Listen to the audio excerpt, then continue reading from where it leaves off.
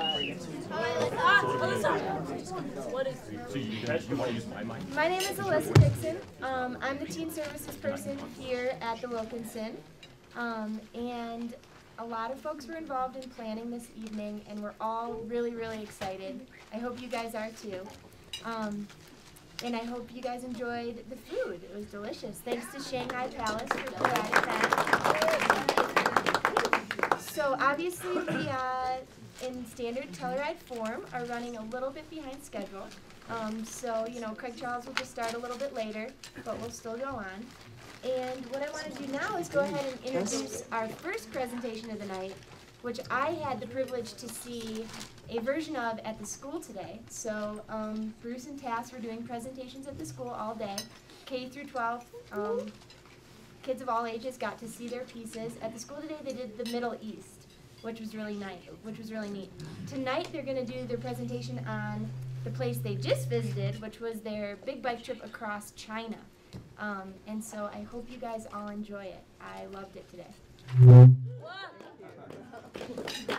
Thank you. The program we'd like to share with you this evening is called Land of the Dragon. It's the story of our 3.5-month bicycle trip across China last summer. We chose the dragon word in the title because dragons are considered to be good luck in China, and we saw them everywhere in the artwork, in statues, paintings, and in even just different signs for businesses.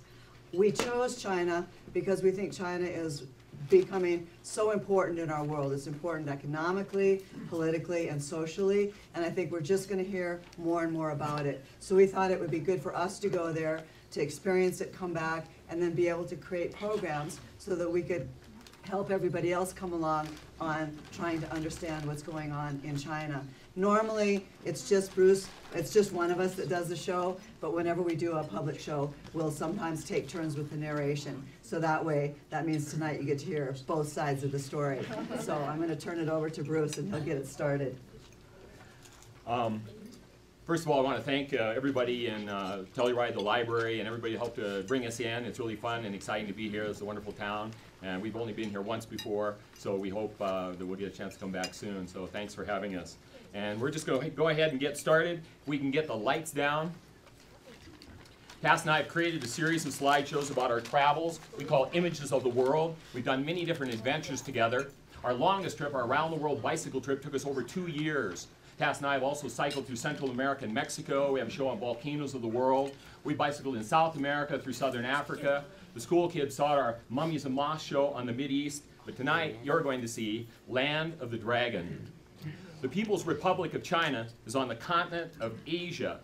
It's about the same size as the United States.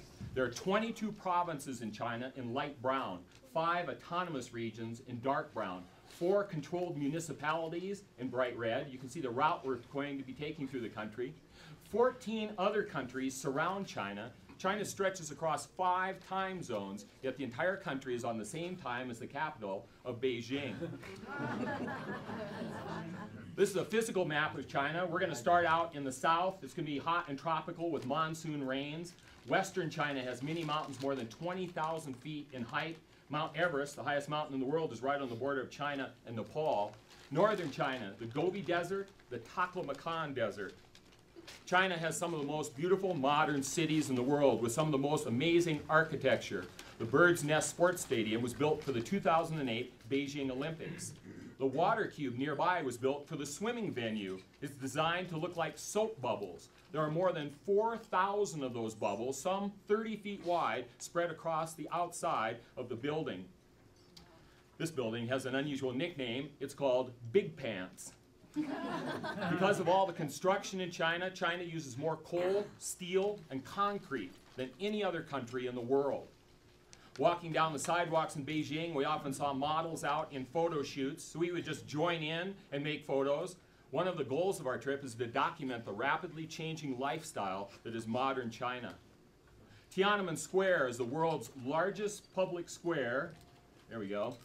It can hold more than 1 million people, but there are 1.4 billion people in China, the world's most populous country. 92% of the people in China belong to the Han ethnic group. They're the largest ethnic group in the world. But there are 55 different minority groups in China with their own customs, traditions, and food and clothing. We're going to visit a number of those different minority groups as we travel across China. This family is having their portrait taken in front of the Chairman Mao picture. He is still revered today for bringing the Communist Party to power more than 70 years ago. Unfortunately, some of Mao's ideas were a disaster for the country.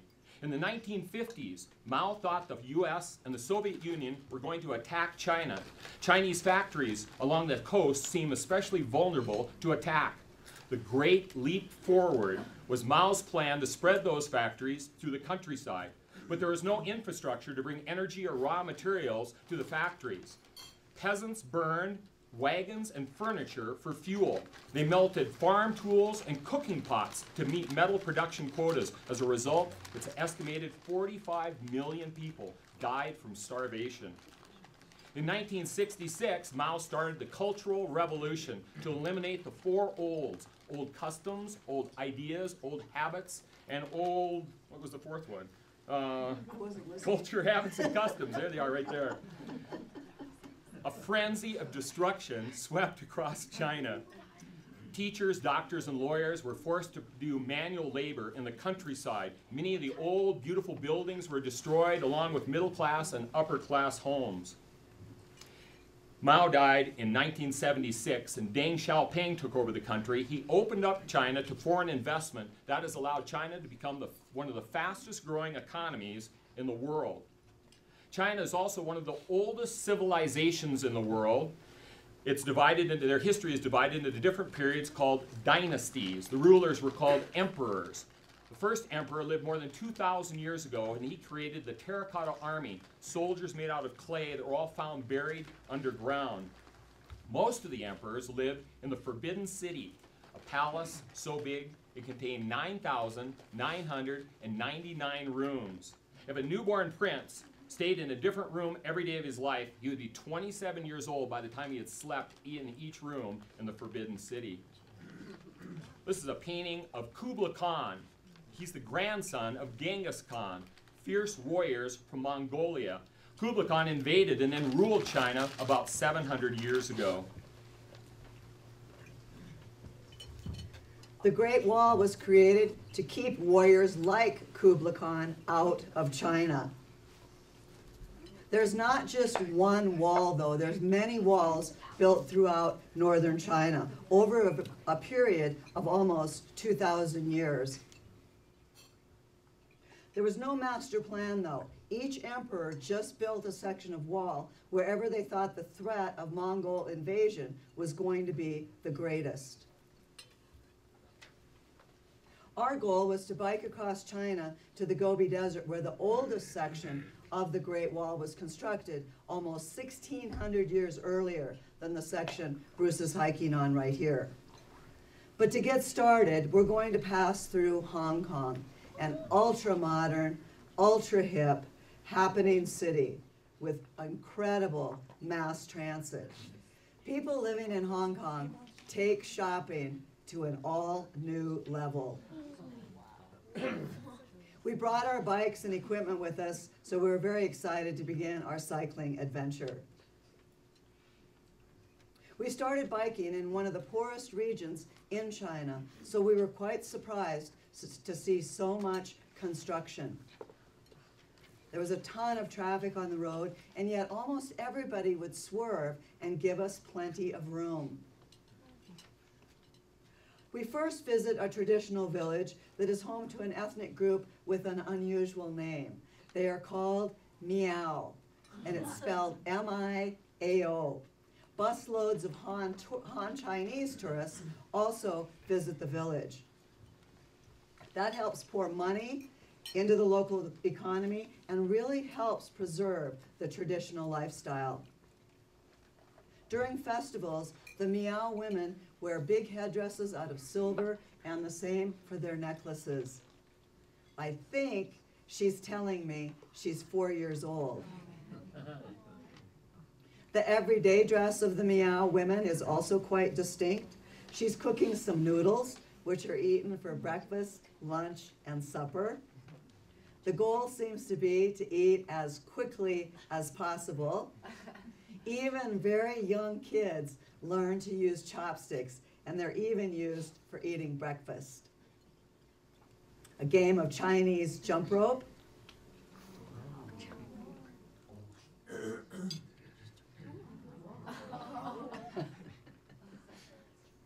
Many of the roads we were cycling were in pretty bad shape. So as a result, the Chinese government is now building a massive highway system. These elevated highways are being built throughout the country. They're hundreds of feet in many places in the air. And when the road comes into the mountains, they build hundreds of tunnels. Some of the tunnels are over 2 miles long. We ride through many small towns that aren't on any of our maps. We did have 3 maps on the trip, and they didn't always agree on roads or towns. But in China, a small town usually means 1/4 to 500,000 people. All the scaffolding on the side of the building is made of bamboo. We visit a traditional village that is home to an ethnic group called the Yao, Y-A-O. Each of those huge buildings is a single family's home. We stayed with the Yao family. They had an altar up with pictures of the ancestors. They prayed to the ancestors for health and prosperity. Right next to the altar, the dad was watching an NBA basketball game on TV, which is wildly popular in China, but the rest of the house had hardly any furniture. The Yao women in this area call themselves the long hairs, and they were happy to demonstrate the long hair technique.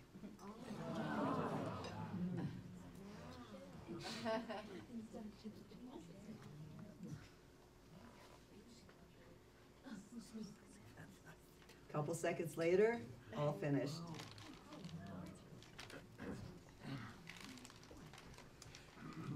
It seemed like everybody in China has a cell phone.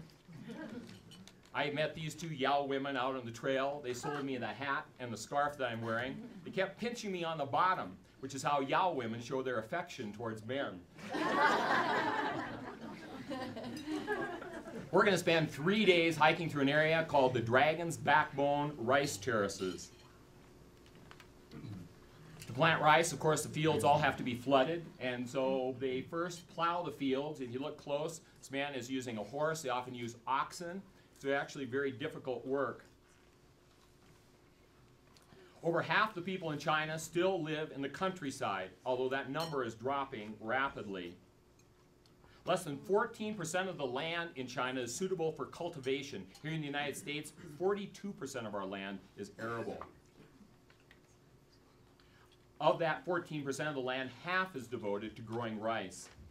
We love the patterns hiking through this area. We thought they were some of the most beautiful hikes we've done anywhere in the world.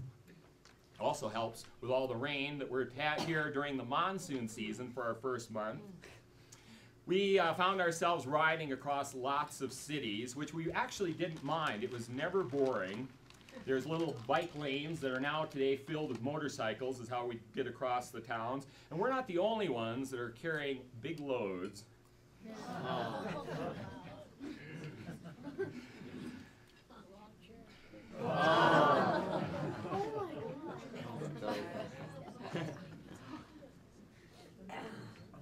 To say hello in Chinese, you say ni hao. Ni hao. Chinese women love shoes. There seem to be 4 or 5 shoe stores on every block. They also wear high heels at all times of the day, even when walking long distances, and even when riding their bicycles. We're in a park in one of the towns. This young boy is looking through a pair of binoculars. I think you'll like what he's looking at. In some of the parks in China, you can find monkeys. These are rhesus macaques. The older macaques, the male macaques, his face turns bright red. Here's a little baby macaque. Now I want one of those.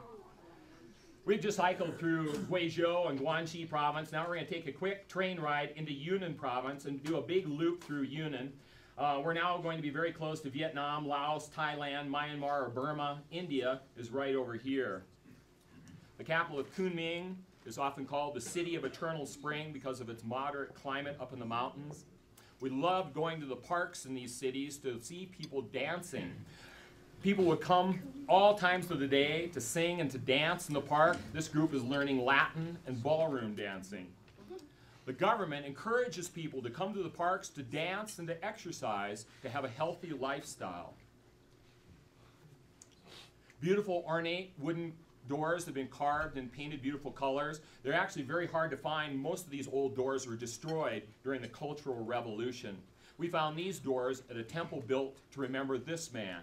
He lived 2,500 years ago. His name, Confucius. He taught morals and philosophy. He taught the importance of knowing the difference between what is right and what is wrong. These are musicians in the Confucian temple. His teachings are very important still to the Chinese today, but during the Cultural Revolution, the government ridiculed his teachings. Today, the Chinese government embraces his teachings in an effort to keep people from converting to Buddhism, Islam, or Christianity. The Chinese government is officially atheist, and to have a government job, you cannot belong to any religious group.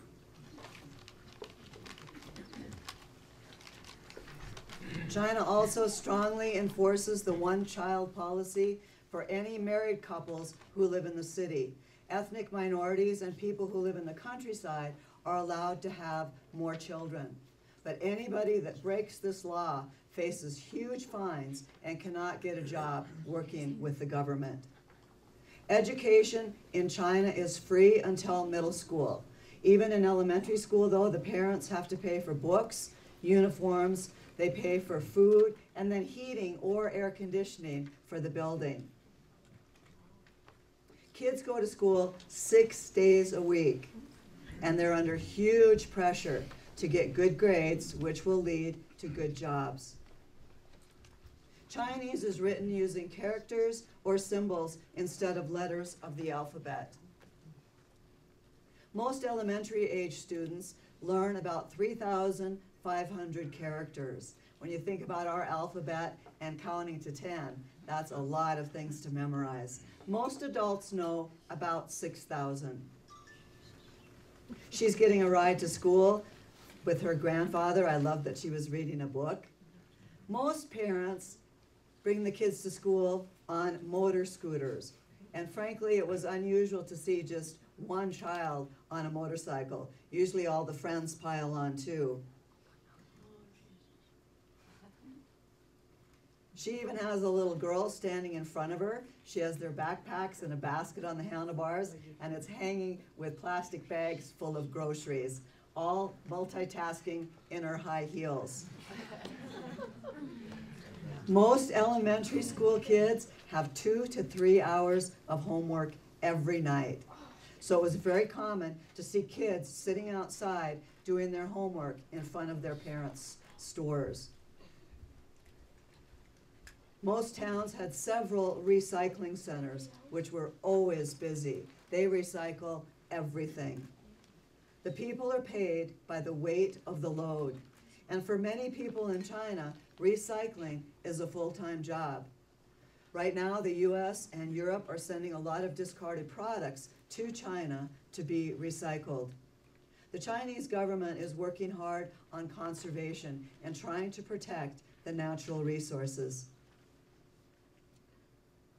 Each region in China had different food with different spices. We also got to try some unusual food. A specialty in this area, fried river moss. It was green, but kind of salty like potato chips. How about spicy fried squid? Another popular Chinese snack, chicken feet. Oh. You just spit the bones on the floor. Too bad we didn't have any of those tonight. No matter where we went, even on roads that weren't on our map, there was still a lot of traffic, most of it for construction. There's so much traffic, in fact, the farmers throw their grain out into the road, so when the vehicles go over, they help to thrash it.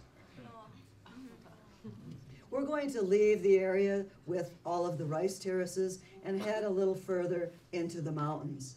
I love the pattern of these terraces. One day we cycled from sea level to over 9,000 feet in elevation. I like the pattern here. They were growing tobacco. We're going to visit the largest weekly market in Yunnan province. It was amazing to see all the different vegetables, many of them we never even had heard of before. I love the patterns, the way everything was very artfully arranged.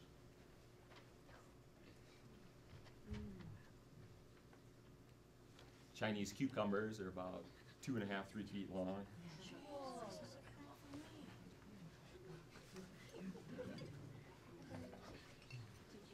Umbrellas are often used for protection from the sun. This woman belongs to the Nakha ethnic group, and you can see her beautiful silver coins here. And these are all little pieces of silver across the top of her hat. So much of the road construction we saw was done by hand. Yes, of course, they have big, huge earth movers, but a lot of the construction was done by people like this. She's got a shovel, and she's loading up sand into the back. This woman is then carrying it down to the road construction site. We were very impressed by how hard the Chinese people work. Not just the adults, this young kids as well. After school, this young boy is selling pigs in the local animal market. We never seem to go far without stopping to make a photograph.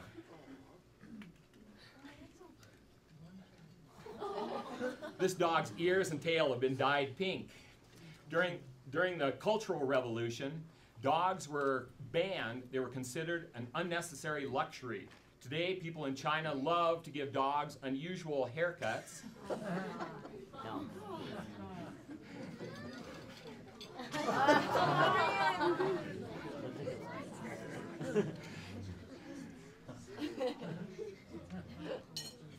We're dropping back down out of the mountains on a very windy road. We had a flat tire, stopped and did a quick tire change. Not long after this photo was taken, we came around a rain-slickened corner, and there was some oil from a truck that had spilled on the road. Tass hit that oil slick and went down and cracked a couple of her ribs on her bicycle. So she needs a couple of days off. Now, she can still walk around and hike and make photos and explore, but we definitely slowed down for a few days just to give her a chance to kind of recuperate. We're down in the very southern part of Yunnan province. Now we're very close to the Laos and the Thailand and the Burmese border. And this area just so much reminded us of being in Thailand. The temples are just exactly like the Thai temples. The Chinese call this ethnic group the Dai ethnic group. Young Dai boys often spend a couple of years as junior or apprentice monks.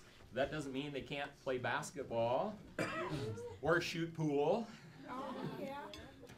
Well, Tass said that her ribs hurt whether she's bicycling or not. So after a couple of days, she said, well, let's just start bicycling again. So we're going to head up into the mountains very close to the Laos border. We're riding through bamboo forest here. Stopped in a couple very small villages. This is the only store in this village. We love the fact they had a pool table out and in the fresh air. We carried a little Mandarin phrase book with us, but Mandarin Chinese is a very difficult language to learn, and we really struggled with trying to communicate with the people. Here we think we're at a wedding, and we were trying to look up the word for bride and groom, and wouldn't you know it, wasn't even in our dictionary. Even with the dictionary, it was very difficult to try to translate the road signs. We're now visiting another traditional village. This one doesn't have streets. Instead, it has very winding cobblestone paths. For anybody who's been in China, this is the town of Lijiang. These are Han Chinese tourists out in front of the main wall, old city walls. The people who are wearing the colorful costumes are paid to be included in the picture. We met Li. She is a member of the Nashi ethnic group. She invited us to spend some time in her village. The Nashi created a hieroglyphic language 1,000 years ago, and it is the only pictograph language, a hieroglyphic language, that is still in use today.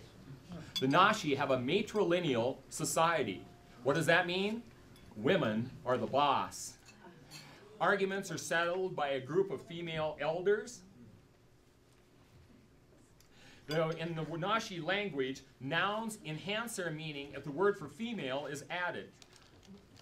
The word is decreased if the noun is decreased if the word for male is added. For an example, stone plus female is boulder, but stone plus male is pebble.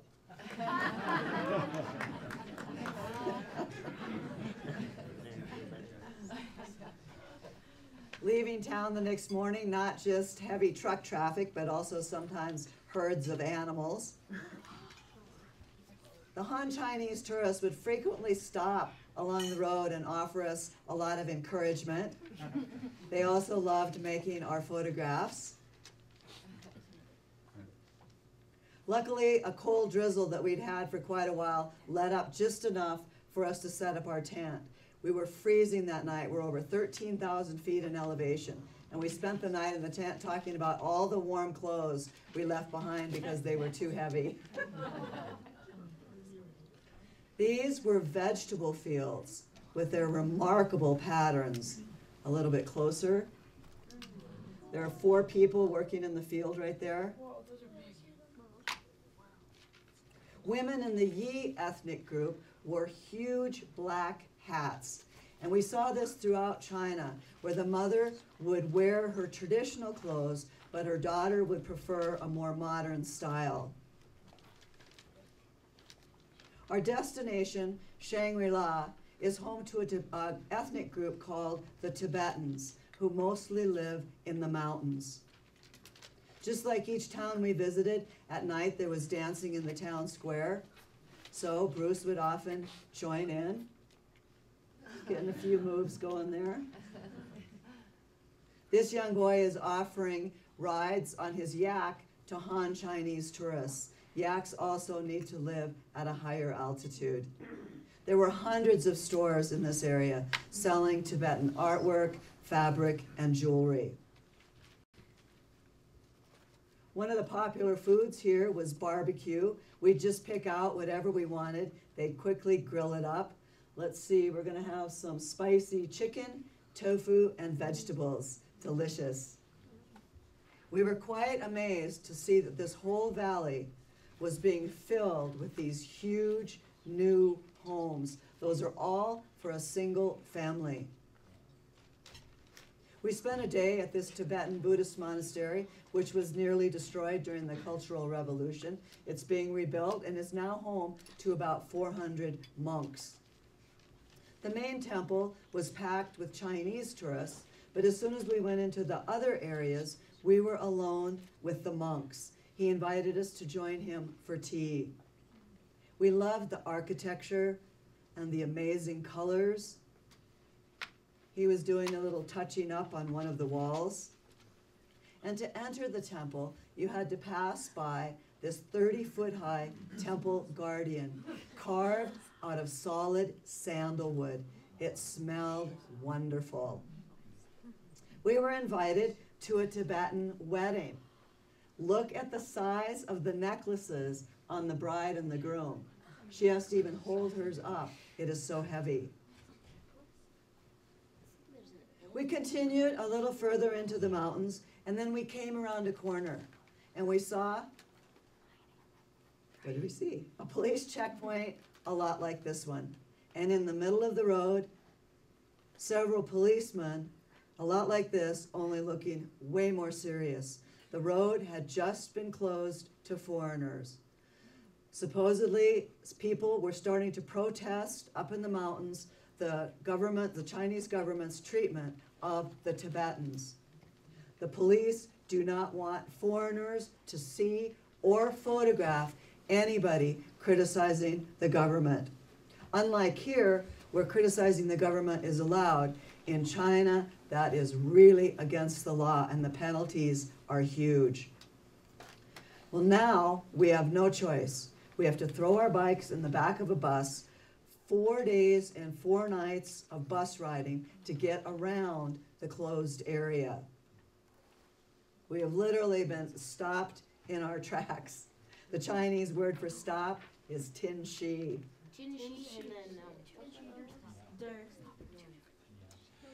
Well, we stop and get off the bus in this city that is one of the most polluted towns we saw in China. However, overlooking this same river is the largest stone sculpture of Buddha in the world. Buddhism is also the largest religion in China, and we're going to join this huge crowd of people to try to get down the staircase of 9 turns so that we can see more of the statue. We're about halfway down now. The statue is 233 feet high. It's more than 1,000 years old. Finally, we made it to the bottom of the statue. The feet are so big, 10 people can stand on the big toenail. Now, Buddhism is the largest religion in China. However, Christianity is the fastest growing religion in China. There are some old Chinese churches. This one was built by the Jesuits about 400 years ago. We went inside. It was beautiful colors. However, it's really hard to find churches in China. The government tries to discourage people from becoming Christian. So to avoid persecution, many Christians meet secretly in homes and in apartments. We love going again to the beautiful parks. Here's a whole bunch of kids feeding koi. Many people think it's a type of goldfish. Actually, it's a type of carp, but they have such beautiful colors. They are not eaten in China. They are raised just for decorative purposes.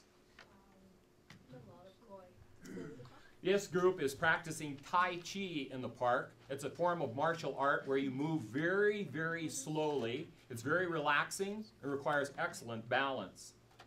Kung Fu means skill, and it refers to all Chinese martial arts, of which there are hundreds. During the Cultural Revolution, many of the best instructors in Kung Fu, were either sentenced to prison or sentenced to the countryside. And today, most of the people who are really the experts in Kung Fu no longer live in China. However, many of the world's best gymnasts do still live in China, as you may remember from this summer's Olympics. Chinese calligraphy is not just writing, but it's considered a form of art. This is written with a water brush. He's got a little, let's see if he's going to pop up there. There we go. He's got a little water bottle right here, and it goes into his brush, so that means as the water evaporates, the writing will disappear. Chinese calligraphy, just as important in the way you write, is your movement and rhythm as you are writing. And people who are good at calligraphy are highly respected in China. Huge crowds will gather around just to watch people writing like this on the sidewalk. We went to the Chinese opera. These are fan dancers. In this part of China, the opera is also famous for its face changing, where the performers wear masks, and watch closely. The man here with a green mask, without even touching his mask, he just simply lifts his right hand up, and in the blink of an eye, the mask changes without him even touching it. How? This man has baskets of pet crickets for sale. Crickets rub their wings together, which makes a chirping noise that many people in China believe is very calming and soothing. So people will often buy little cages with crickets. They'll hang them in their house, and so every evening they can hear the sound of those chirping crickets. Crickets and worms are also a snack option in China. The Chinese have a saying: they will eat anything with legs except for the table and the chairs. Starfish, seahorses, even scorpions on sticks. Oh, lovely. Butterfly chrysalis.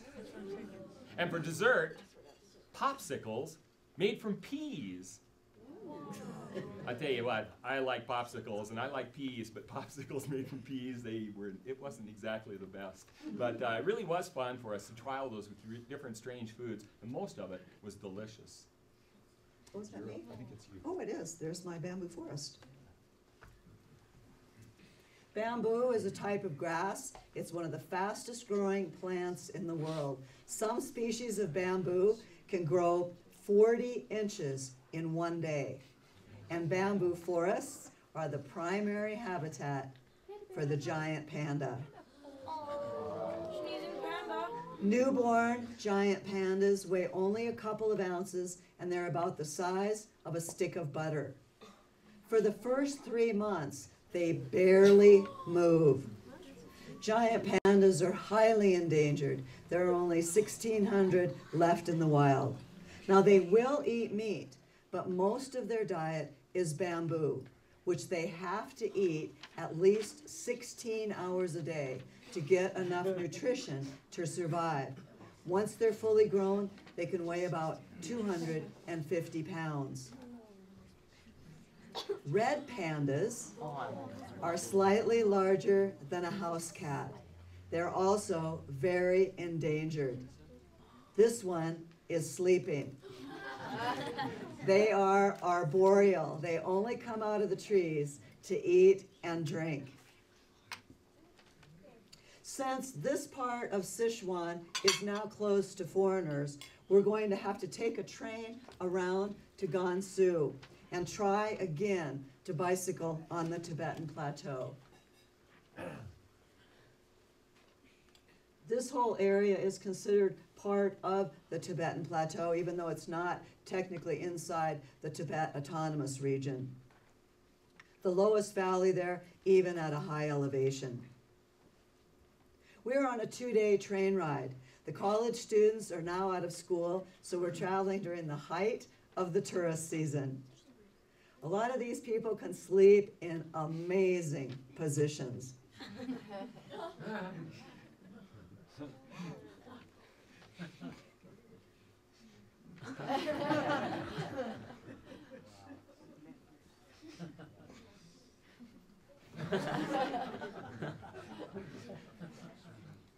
During Chinese New Year, 140 million people travel by train and bus back to where they were born to celebrate with their families. This is the largest human migration in the world.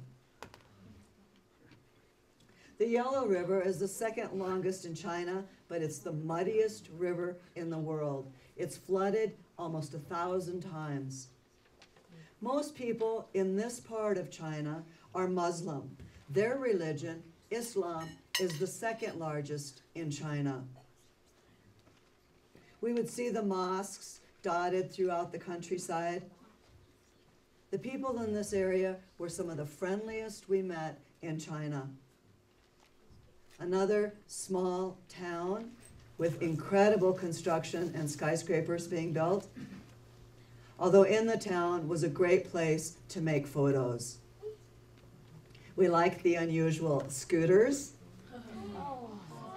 and the 3-wheeled cars.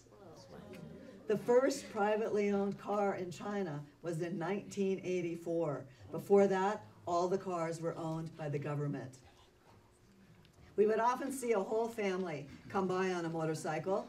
There's 5 people there. The little girl is sitting on the gas tank holding on to the mirrors.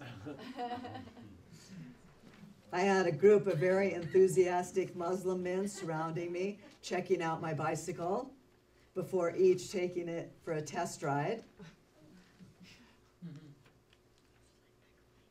We try again to bicycle up onto the Tibetan Plateau. This time, the police don't stop us. After 2 days of cycling uphill, we finally see the summit. We still have a series of switchbacks. The top was covered with thousands of Tibetan prayer flags. And there was an enthusiastic group of Han Chinese eager to make our photographs.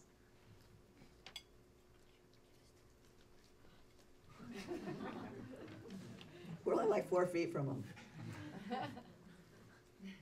Then we look up on the hillside and see this group of Tibetans, and they waved us over.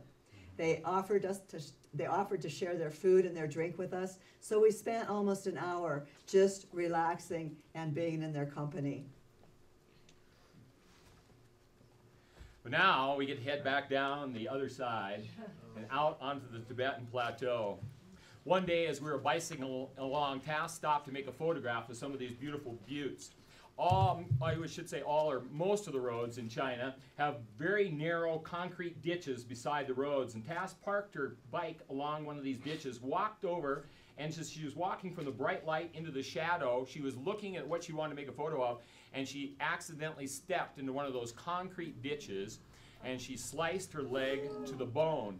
Luckily, we're only about 10 miles from a nearby town, so we bicycled to the town, went to the hospital. The doctor is checking her out. He gave her 7 stitches, a tetanus shot, a course of antibiotics. They cost 66 yuan, $9.16. We need to take a couple of days again off the bicycle. Luckily, we're in an area that we wanted to stop in anyway to see some of the beautiful Tibetan temples that are found here. We love all the bright colors. Lots of photos of the Dalai Lama. In some parts of China, it's illegal to have the photos, but here, everybody seemed to have them out openly. He is the leader, the spiritual leader today of the Tibetan people. For a long time, he was the political leader of the Tibetan exiles, but he's given up that position now. And he is very highly honored throughout this part of China. In the Chinese government's view, the Tibetan Lama system was actually very similar to the Indian caste system, where the monks spent the days meditating, but everybody else spent the days working like serfs to support the monastery. The Chinese Communist Party believes that they liberated Tibet from a feudalistic economic and political system. The Chinese government has spent billions of dollars bringing infrastructure into the Tibetan plateau. Back in the 1950s, the Tibetan mortality rate, for the infant mortality rate, was 430 per 1,000. By the year 2000, it dropped down to 35 per 1,000. Most Tibetans that we met were quick to acknowledge the improvements that have come about through the Chinese government, but they were also quick to say that they were really afraid that they were going to lose their cultural identity because of all the Han Chinese. Many of the small Tibetan towns that we visited now have the newer Han sections of town where thousands of people are moving in. We were in this area during a wonderful 3-day celebration. There was singing and dancing all day long. The women did the slowest dance imaginable. And look at the jewelry that some of the women were wearing. These are all made of silver, and they're actually braided into the back of their hair, so it's all hanging from their hair. And look at the front. They have antique coral beads braided into their hair. Those beads are made of stone. They are also incredibly heavy.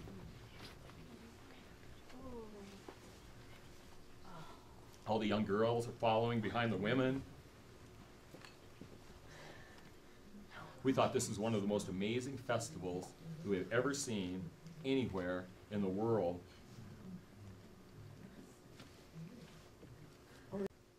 My bike computer says the temperature is 116 degrees. As we were breaking camp in the morning, a huge dust storm came in and created a very thick haze.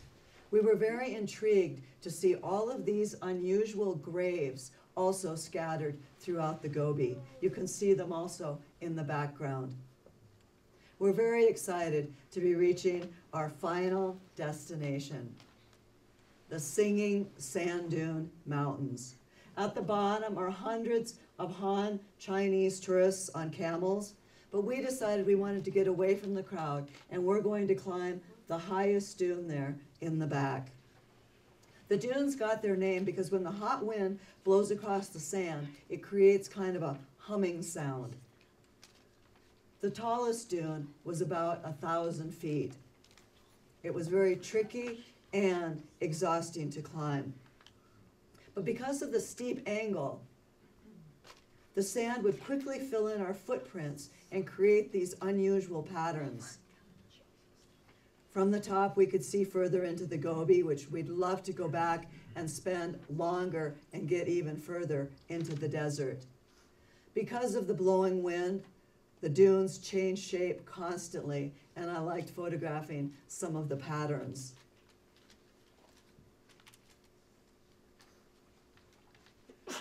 As we descend the dune towards a small oasis, I can't remember what it's called. Crescent Springs. Crescent Springs.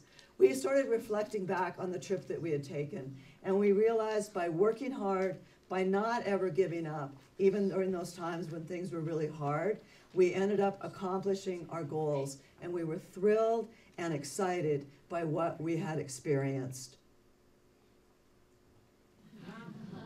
I think one thing we love about traveling is getting to make friends in new countries and getting to experience their different cultures, traditions, and lifestyle. I hope this program will inspire you to learn more about China. It really is a fascinating part of our world.